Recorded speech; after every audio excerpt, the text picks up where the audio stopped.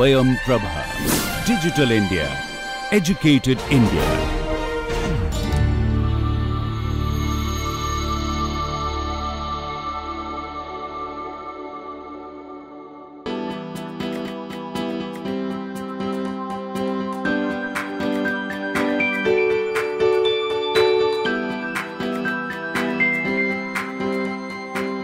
In this module, we will be talking about acoustic quality indicators. There are two modules in which we will be looking at acoustic quality indicators. This module primarily covers the criteria for background noise, what all are the indicators or indices which we have to understand before we set the background noise level right in a given space. And next we will be talking about criteria for acoustic quality, that is good listening, how it starts. So the second part of this will cover further more indices. To start with the background noise levels, how do you define background noise level? One of the last modules we looked at the environmental noise levels, where we talked about L equivalent and how these limits are defined. So in case of indoor noise levels, we define in terms of one of the basic indicator is noise criteria, commonly referred as NC. Many of the standards define saying NC 30, NC 40, NC 45. A common indicator that you would find in most of the standards internationally, you will find this name NC 30, 40. These things will be given, and depending upon the type of space, what activity happens there and what is the acoustic quality which is required, this noise criteria varies. Noise criteria or NC, this is a single number index which is intended to define the design goals, how much should be the allowable background noise level in a given space. Instead of saying the overall noise level, sound pressure level or sound pressure level L equivalent should be this much, this is a better indicator. This derives from these curves. I will explain this first. On x axis you will have the octave band center frequency, this we looked at. Here this covers from 63 Hz all the way up to 8000 Hz, further low and further high frequencies are not covered here. Primary audible frequencies, it starts from 63 goes to 8000 Hz. On the y axis you will find sound pressure level in decibels. There are defined contours which have been evolved. So if you take for example noise criteria, a particular noise criteria of say NC 20, then you will find in the center frequency, that is 1000 Hz, you will find close to 20 decibels or slightly more or less in this band. As it goes up, it reduces, and then as it comes down to the lower frequency, this value goes up. This is more or less similar to the audibility capacity of hearing that human ear has. In the lower frequency, more sound pressure levels are allowed. Say for example, if a standard defines that you have to meet NC 40, noise criteria of 40 in a given space, take it as an office space, open plan office space, a noise criteria of 40, NC 40 has to be met. In what it means, how it translates, at 63 Hz you can go all the way up to 65 decibels at 63 or very low frequency. Say in mid frequency somewhere around 500,000 or 2000 Hz, you have to be close to NC 40, that is 40 decibels, and then at high frequencies it should be relatively low. Say 8000 Hz, NC 40 would actually mean you will have to meet somewhere around 37 or 38 decibels. So if you have a spectrum analyzer or a sound pressure level measuring device, you will have to meet, or after you design, the room has to meet at 63 Hz. It should, it can go as high, it means it can go as high as 63 or 65 decibels, but at higher frequencies like 8000 Hz, it should be well below 40 decibels. That is what it means. Then if you are trying to meet this, then it means you have met the noise criteria which is defined. There is a lower line which is threshold of hearing, and noise criteria which is close to 30 or below, which means it is a very quiet ambience. This is moderately noisy to noisy, this is between 30 to somewhere around 50, above 50 close to 60, 65, this is very noisy, and above 65 this would be termed extremely noisy. So depending on the space, for example, there is a difference between a commercial area where the NC is defined versus a quiet open office versus a private office and a boardroom. The NC or the noise criteria would considerably differ. As we know, sound pressure level is also easy to express in terms of A weighted. This also A weighted also means that you are weighing it to the human ear's capability of hearing. These two can be compared or they are comparable. For example, take a noise contour or NC criteria contour of 40. This would be more or less equal to an equivalent sound pressure, A weighted sound pressure level of 50. So there is a relation. They are also directly proportional. As this increases, this also increases, but still there is a considerable amount of difference. This is termed, or this was found to be more precise in representing the background noise levels in rooms. I am going to give you a specific example. This is an open plan office, a plan, a top view of an open plan office. We took measurement in few specific locations. In about 6 locations we measured the acoustical quality. I am going to give you, take this as an example further wherever we come through acoustic quality indicators in terms of offices. I am going to cite this example. Remember this image, this is a very symmetric looking open office. 6 positions we were measuring, like inside the workstation. These are cubicles, say each of these makes 4 workplaces all across. We took along the aisles plus within close to the workspaces and few specific locations. So in a typical open office, if you take the core area, you will have, for example, there are 2 times we took the measurement. What you see in the background is a noise criteria, the same curve that I showed you, and these dark lines, these represent our measured value. There are 2 things here. This represents the non-office hours, the one here. Before the office started or after the office is people have left, 2 main things happen: air conditioning system plus the computers, photostat and reprographing machines and other typical machineries are turned off, plus people talking and conversational background noises are also coming down. Due to this, you find the background noise level to be low. If you estimate the noise criteria, we got around 38 NC. So if the office standard for open office says you have to meet 40 noise criteria, when people and machinery are all machinery is turned off, people are not there, then we are getting somewhere close to 38 as the noise criteria. But then when you are measuring during office hours, we find low frequency, there is little high, probably due to machinery and reprographic background noise levels. Then you also have people conversing, which also increases it.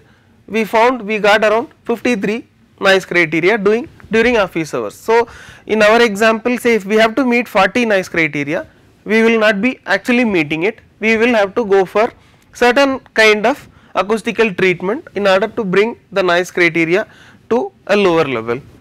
This is a one of the private offices. This is the same open office, but in the periphery we had a couple of cubicles where private cabins, office cabins for senior people.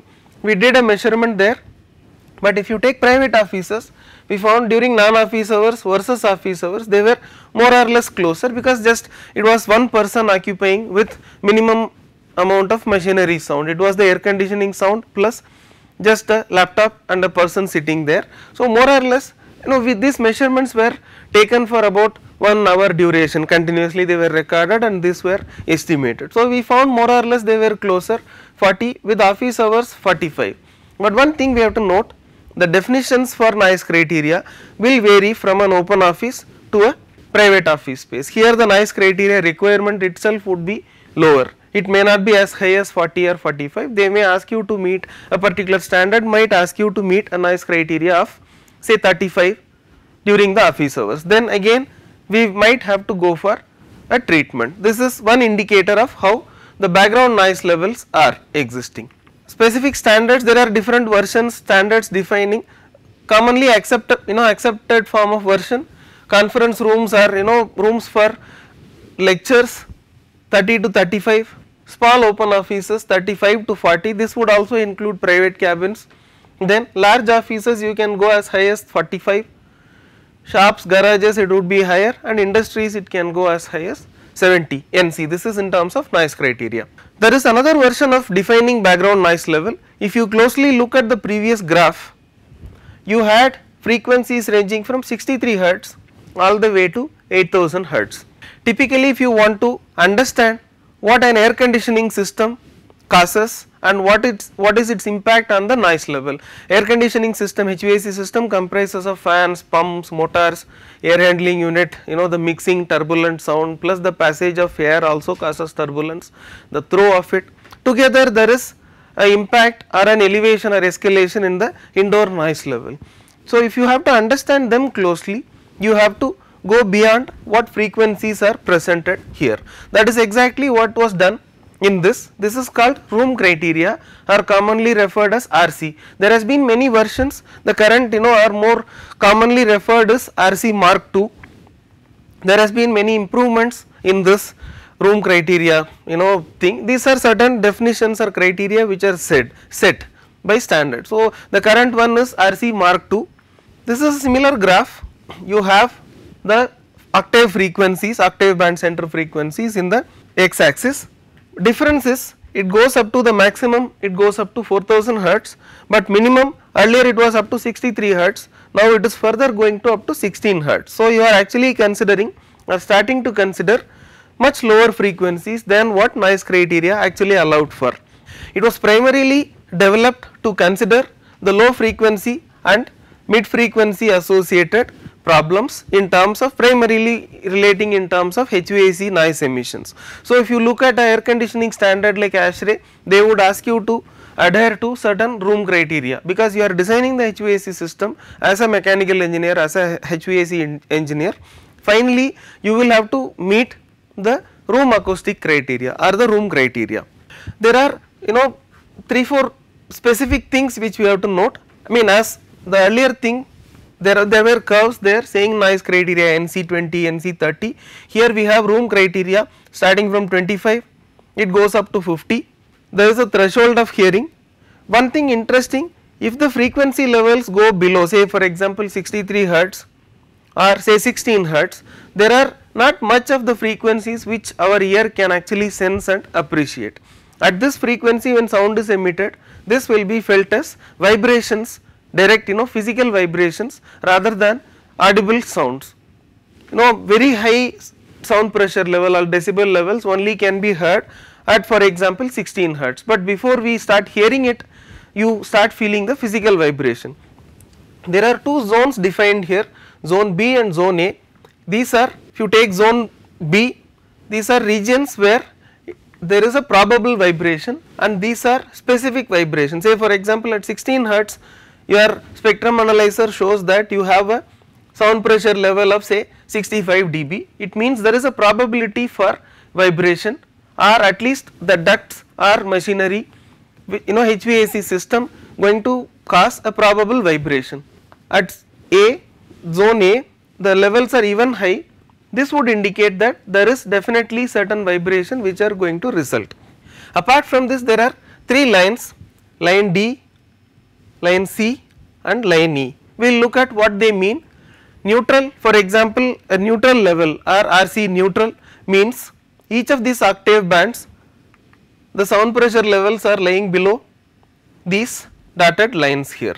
There are 2 important criteria, one is rumble, other is hiss. Rumble is a low frequency indicator and hiss is a high frequency indicator. If your sound pressure level, say you are keeping a spectrum analyzer again, you are measuring it, if your low frequency sound pressure levels are exceeding this particular line D, this dotted line D, it will indicate you are going to have a rumbling sound. They are actually trying to categorize the sound itself, the character of the sound itself. You will experience a rumbling sound, whereas if your sound pressure level spectrum analyzer measurements are going to cross line E at these frequencies, at slightly higher frequencies, then you will be experiencing a hissing sound. This is what actually it means. Then as I said, if they cross and get into the boundary B, then you will be, you can expect probable vibrations, and when they go into zone A, it means there are going to be certainly some vibrations associated. Main things where vibration occur is the HVAC ducts, where the turbulent airflow causes certain vibrations. A typical example of the same office which I was talking about, when we measured, there was no rumbling sound, but there is a slightly hissy sound because it was trying to touch, not really cross, but it was trying to touch the E line, but pretty much the room criteria was met. Only problem was the noise criteria was slightly above. There is a striking difference here. If you find the room criteria to be acceptable, you can infer that you do not have to really rework on the HVAC system or the design or treating the HVAC system itself. You might probably then take, make sure or ensure that this HVAC system does not have much of the impact on the noise level. When noise criteria is not met, your main attention should be on the room acoustic treatment. Whereas if you see the room criteria is shooting up, it means your main attention you have to focus on the air conditioning system. There may be certain problems, I am saying you have to prioritize looking at the air conditioning system associated noise levels. So we looked at two indicators for background noise levels. We will look at one of the important indicators for the indoor acoustic quality. It is a very common term, it is a day to day, this term is in day to day use, reverberation time. This is one of the first indicator, this is not the only indicator of acoustic quality. Among several indicators, this is the most commonly used and one of the simple indices which you have to understand. Reverberation time, it is a time required for the reflections of a direct sound to decay by 60 decibels. Let us look at it in this way. In x axis I am going to have the time, we will talk about milliseconds, because the velocity of sound 340 meter per second, 343 meter per second more specifically in room temperature indoor. Then the time within which the acoustic wave would reach you even in a very huge auditorium would be in milliseconds. You will not even experience few seconds, it will be very few milliseconds the sound would reach you. Let us take this as sound pressure level in terms of decibels. So let us say there is a, say this is 30, 40, 50,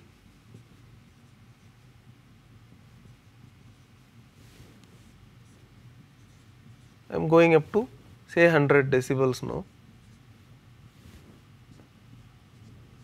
say 110 instance. Now there is a background noise level, like we looked at, say it is a a small lecture hall, you have certain background noise level across the time. You are going to create an impulsive sound, say for example you are bursting a cracker, what would happen? There would be a sharp sound which goes as high for example as 110 dB, then it would not decay that fast, but it would eventually be decaying, there will be a slope and then it would come back, after a while it would come back to the background noise level.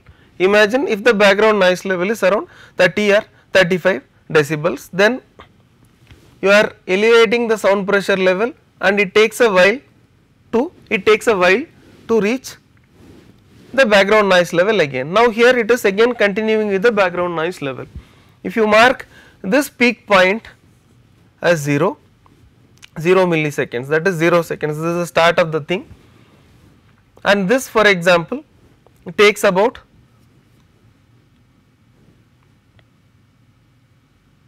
a few milliseconds. Let us talk about seconds first, we will come back to milliseconds later. Say now if you are considering this in milliseconds, say imagine it is taking about 1 second to come back to this point. The slope of this line is estimated and the time taken between this and this, that is the reflections of the direct sound. So this is a direct sound at this point, this is a peak direct sound, it can be a clap, it can be a gunshot, or it could be a cracker or any standard sound source. You are elevating the background noise level and then you are letting it fall. The cracker is just one impulse, it is falling off, it takes about 1 second. This is exactly what you call in terms of reverberation time. It is expressed in seconds, reverberation time is expressed in seconds. The simple formula is used here. Reverberation time is a factor of the room volume, V is a room volume. In the denominator you have a factor called A, V by A, and you have 0.161 or 163, marginal variation, TR is a reverberation time, and A is the acoustic absorption. It is expressed in Sabin's. Sabin is a person, name of the person who did all these physical experiments, and finally he derived a relation between these parameters. A actually is a factor of S, that is the surface area, and alpha, which is the absorption coefficient. We will look at more about absorption coefficients in one of the following sections. Alpha is absorption coefficient of a material, and S is a surface area of that particular material. Say you have a room of, for example, 4 meter by 4 meter and the height is 3 meter. It is a very small room. You have wall surface plus you have a floor carpet and you have a false ceiling. So without forgetting any door, window, anything, it is a sealed room. So with a simple room you have 3 different materials. First is the wall surfaces, the surface area of the wall. If you have to compute reverberation time, the first thing you need to do is compute the surface area of wall surfaces. So you have 4 walls, it is a 4 by 4, 4 meter by 4 meter room, 4 by 3 meter, you have 4 walls, this will be the surface area. The wall, it does not have any absorbing material surfaces. The absorption coefficient ranges from 0 to 1. 0 means it is perfectly absorbing, 1 is totally reflecting, it is a coefficient. Say for a typical reflecting without untreated wall, the reflections probably will be around say 0.85 or 0.9. There is no absorption happening within the wall surface itself. So let us take it as 0.9. Then what you will have? You will have to multiply the whole thing by 0.9. So this is alpha 1 S1. This is the first surface we are considering. The next surface would be say the floor surface, that would be say alpha 2 S2 will be 4 meter by 4 meter, this is a floor area, into, I said it is a carpeted floor, let us say the absorption coefficient. I will define more about and talk more about the absorption coefficient. It varies with frequency spectrum, it is not a single number for all the spectrum, it varies according to frequency, but let us take one number right now. Let us take the carpet has an absorption coefficient of around 0.5, that is 50% absorbing. Then you multiply this by 0.5. The third surface we talked about alpha 3 S3, that would be the ceiling, again it is 4 meter by 4 meter. Let us take alpha 3, this was alpha 1, alpha 3 to be for instance 0.6. You have a false ceiling, not a very strongly absorbing false ceiling, a simple gypsum false ceiling, then you will have 0.6 here. If you take sigma, you sum it up, you get a number called A, defined in terms of, or the unit of measurement is Sabins. This goes to the denominator, you have the room volume in the numerator, you multiply the whole thing, you will get directly the reverberation time. Very simple formula here. A logical understanding goes like this, if you have to improve the reverberation time, say you have to typically longer reverberation times are longer time for decay of the sound. Instead of 1 second, if this were to decay all the way here, instead of this is going to take say 3 seconds total from this point to this point. If it is taking 3 seconds, then the reflections stay in that room. Imagine you are entering into your new house, you do not have any furnishing, you do not have people staying, nothing is there, just an empty room. If you clap or if you try and sing, if you talk, you will be hearing lot of reflections. There will be a ambient sound which is continuing, which is not decaying out with closed window. But then eventually you start occupying, you put in your furnitures, you have your open windows, people around, everything is absorbing or scattering the sound, then the reverberation eventually comes down. This is exactly what we are talking about. If it is 3 seconds, there is going to be a lot of reflected sound. As I earlier said, the time taken for sound from the source to reach the receiver, the point receiver, will be in terms of milliseconds. Initially if you remember, we were talking about milliseconds here, we will come back to that discussion, but this will be in milliseconds. But if you have reverberation time very long, say for example 3 seconds, 4 seconds, then by the time the first, say this is a first clap, say you imagine you are clapping or spelling one word by the other word. The first word reaches the person's ear in a few milliseconds, then you will have the second word spelt, the second word will be coming. But by the time, if the first signal has not decayed down or the reverberation time is high, then this would start masking the second one. Imagine in a hall, you are sitting here, a person is talking here, talking from this place, you are seated in this area, you also have the reflections from floor, ceiling, more clear picture of it. So, you are sitting in a space, there is a podium, you are seated here, there is a direct sound coming here, say imagine you have a few milliseconds, x milliseconds, then there will be a reflected component, there will be many reflections, each surface will reflect and there will be sound reaching you. If these sounds does not get absorbed or decayed down within, say for example 0.8 or 1 second, 0.8 second or 1 second, then they will start interfering with the second signal. So, this is signal 1, when the signal 2 starts coming in, they follow each other in milliseconds, like when I am talking, I am spelling each word within a few millisecond gap, there is no much of time delay. So, they will start masking each other, we will be looking at it more in detail, but this is so critical. If you start introducing an absorptive layer here, if you start introducing absorptive layers all around, then these sounds, the longer reflections are eventually getting absorbed. Moment they are getting absorbed, then the masking effect eventually comes down. This is exactly what we are trying to do. So, in this context, if you are wanting to reduce the reverberation time, that is where we are talking about, say imagine the original reverberation time was 3 seconds, you want to bring it down to 1 second. There are different methods to do it. Common method which industry any kind of material seller would tell you is to go for an increased absorption coefficient. Instead of using a 0.5 absorption coefficient, we had our alpha 2 as 0.5, alpha 3 as 0.6. Instead of 0.5, he would advise you to go for 0.2, or instead of 0.6 he will say go for 0.2 or 0.3, and he will say treat your wall surfaces. So, instead of 0.9 this can be made easily to 0.4. With all these conditions, you are increasing the number in the denominator, that is the total sabins will go up. With this the reverberation time can be brought down. This is one method, but there are other methods. You can vary the surface area, instead of treating the whole wall, whole ceiling, whole floor area, you can pick and choose, you can increase or decrease the surface area which you are treating. There is a third method, you can look around the volume.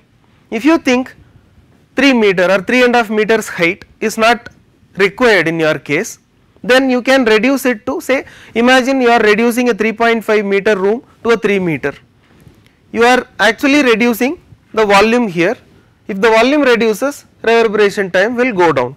If you take large auditoriums, cathedrals, opera houses, they are huge in volume. The reverberation time will go as high as 2.5 seconds, whereas small lecture halls, small rooms, you will the best designed hall would have a reverberation time of somewhere about, say a classroom would have a reverberation time expected around 0.8 to 1 second. Less than 0.8 you will have a better audibility. We will look at audibility more in detail, but simply speaking this is a relation between the volume, surface area of absorption and the absorption of the material. Three things you can determine the reverberation time.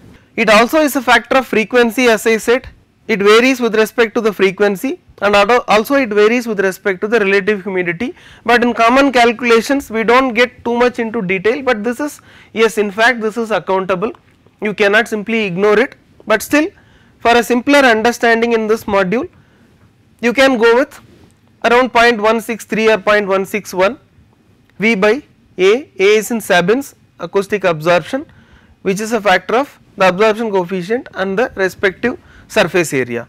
there is a term called T60 which is 60 decibel. The sound has to decay by 60 decibel. In this case you have a sound pressure level of 110 dB, this is a maximum. From 110 dB the sound pressure level has to decay down by 60 decibel, it should come down, the total decay should be 60 dB. This has here increased, it has to drop by 60 dB, the time taken for drop by 60 dB is actually what you measure as reverberation time. A simple reworking of the formula, you can actually find out what is the expected absorption.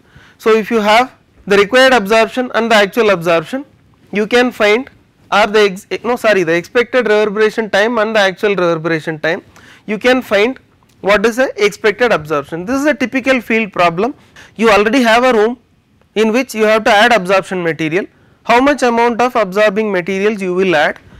Substitute it, there is a existing absorption alpha naught, you have the reverberation time existing and the reverberation time which you intend to achieve. Say you have a reverberation time of 2 seconds or 3 seconds, you would like to bring it to 1 second, substitute it, your current alpha, that is the existing absorption, you will be able to find what is the expected sound absorbing coefficient which is required.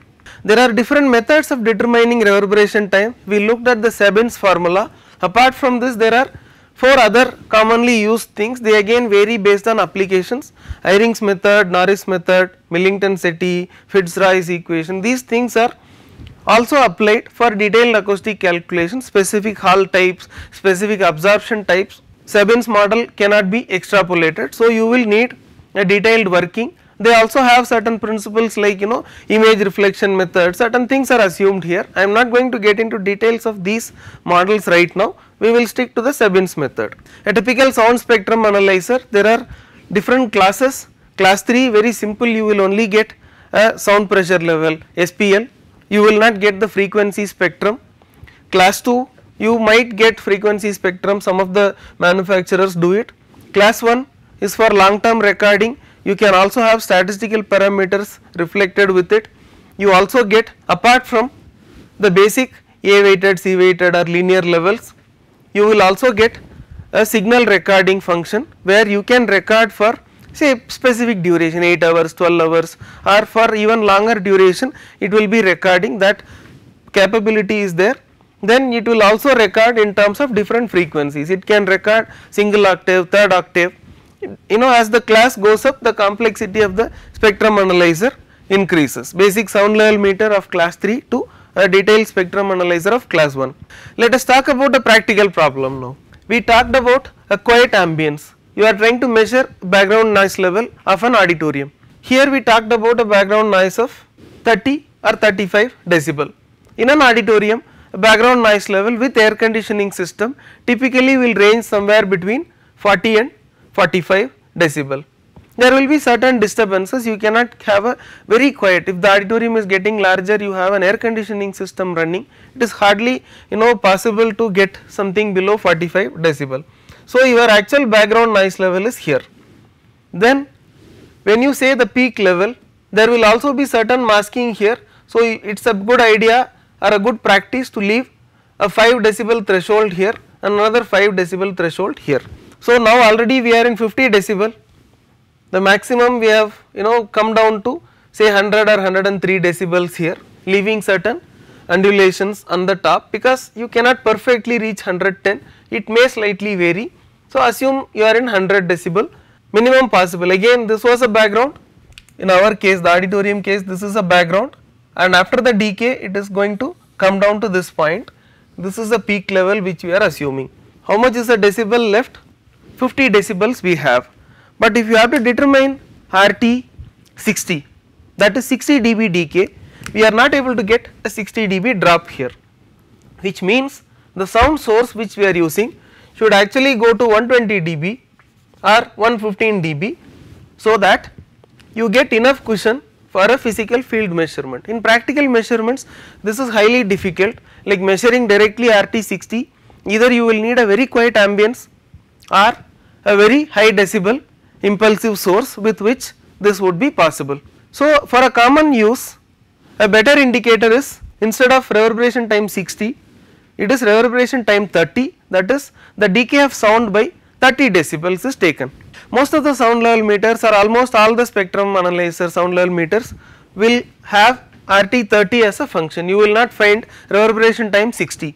One more thing you have to note, RT30 does not mean it is half of RT60, it is a interpolated value where the slope is primarily considered. It is not that this would be RT60 then you take half of it, it is RT30 is going to be just half of RT60, it is not like that, it is an interpolated value, you are actually counting the slope or the decay, this particular slope is taken. As I said, you have level 1, that is a peak level, you leave a cushion 5 decibel, you count 30 dB decay, then another cushion plus you keep a noise margin here. The background noise level, for instance, if it varies, fluctuates between this, you have T1, it starts actually from T2 because you are leaving a cushion for specific undulations. It also has certain functions in terms of acoustic defects, we will talk about it. You have T3, this is your threshold, then you leave the noise margin. This is a better prediction rather than counting a very huge slope and then calculating it. So RT30 is most commonly used indicator, measurable directly in the field apart from laboratory conditions where RT60 is quite possible. It is not that it is not possible, but RT30 is more practical for field application. You also have RT20 for a short measurement. You have something called EDT or early decay time, which is also important to count lateral reflections. Lateral reflections are something which come to you like from the side walls, from the initial ceiling reflectors or the floor planes. We will look at EDT and the reflections in a short while, but you should know that there are different types of reverberation time. RT60, that is decay of sound pressure level by 60 dB, RT30 which is 30 dB decay, T20 which is 20 dB decay, and early decay time corresponds to a 15 decibel decay or lower. It is a early reflection corresponding to early reflection and its decay. Most commonly used, as I said, is RT30. These are certain common reverberation times which are specified. If you look at one end, a recording or a broadcasting studio, a small recording studio, the theatre kind of recording theatre, most commonly found in radio stations and your broadcasting, typically TV or radio broadcasting stations. They are highly absorptive, typically small rooms where a reverberation time as low as 0.4, 0.3 is expected. Typically classrooms you can expect, as I said, somewhere between 0.5, 0.6, it can go to 0.8, 0.9, sometimes you will find 1 second, it is not bad, somewhere around 0.8 is advisable. As you go, for example, lecture and conference room, instead of small classrooms you go to lecture rooms or conference room, slightly larger one, then you can go up to 1.2, 1.3 seconds. As it goes to cathedrals you will find as high as 2.6. Similarly for symphony and kind of orchestras, it depends on what kind of play is performed. If you look at it, symphony for classical to romantic, then the reverberation time is different. Orchestra, chorus and organ, when organ pipes are used, you will need really high reverberation time. You also see in cathedrals, you also have organ pipes, choirs performed, you will essentially need a higher reverberation time to appreciate the music better. Dance and rock bands, again lower RT is sufficient.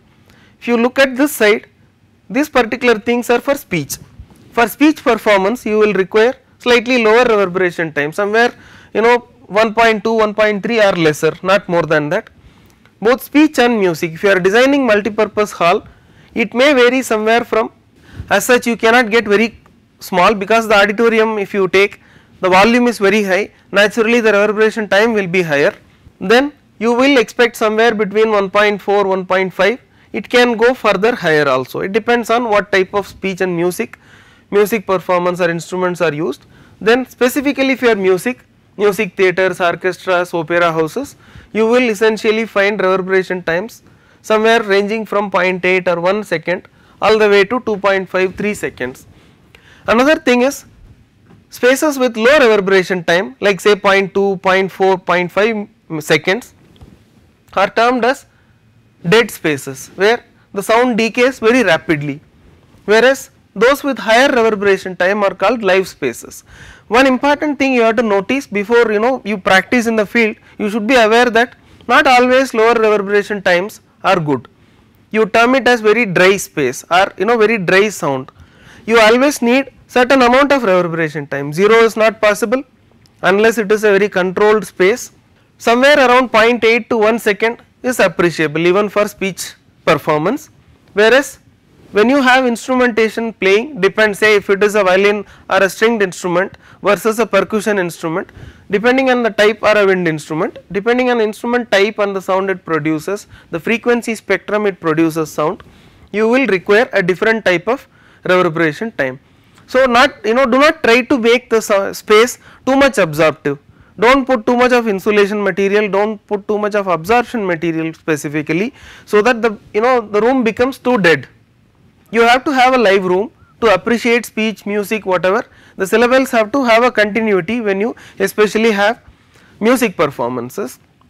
Even for speech, in order to reinforce the original sound, the signal versus the reinforced reflected sound, initial reflections we call, or early reflection, you need certain amount of reverberation in order to avoid difficulty in speaking for the speaker and an appreciation of listening for the listener's side. So certain amount of reverberation time is needed, not too high, not too low. It depends on various factors. It depends on the speech intelligibility, primarily is affected by reverberation time. The speech becomes intelligible or less intelligible, depends on the room geometry as we talked about. It depends on the source to listener distance. It depends on the signal level, how loud I am talking or how quiet I am talking. Then you term something called signal to noise ratio. Signal is what I am emitting if I am talking, noise is something which is reflected, re-reflected, and the background noise level together you call signal by noise. When the noise is getting higher than the signal, the intelligibility will drastically come down. When the background is very high or the reflections are too high, the noise level, that is the denominator, is going to go up. So signal to noise ratio will come down, which means either I have to exert myself to be more loud, or you will not have required intelligibility. Then it depends of course on the background noise level. A quick example, two things are to be noted here. You take a specific reverberation time, say let us take a reverberation time of 0.4 seconds. Two things are there, normal hearing and hearing impaired people. There are two columns here. This percentage indicates how much percentage people can understand the signal. If I am lecturing, how much percentage of my communication is understood. When the signal to noise ratio is quiet, that is almost the signal is very strong, 92.5% can be understood for a normal hearing capacity person. As the signal to noise ratio reduces, 0 dB means noise is almost equal to the signal, only 47% or less than 50% can be understood. For hearing impaired people, it is furthermore only 25% of what you talk would be understood, close to 25 to 30% only could be understood. It also depends on the reverberation time. Let us take say 12 dB signal to noise ratio, that is signal is strong but still you have little amount of noise. For a normal person hearing, you have around 90% when the reverberation time is very low. When the reverberation time is around 0.4, it reduces to 82-83%, goes all the way down to close to 69% when the reverberation time increases.